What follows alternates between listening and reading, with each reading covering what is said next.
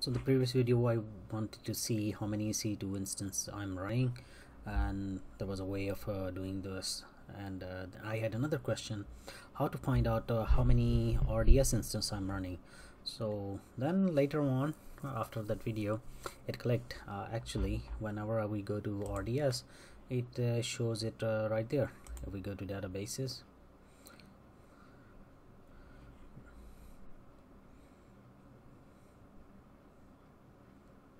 you can see like it will say 1/40, like in 1/50. This is subnet, so this is nothing.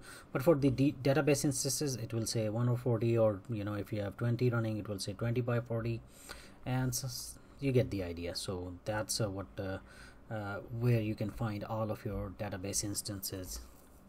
And if I click here, it will still show me everything listed here, but in a quick shot of everything you can look from here. So this is it for this video.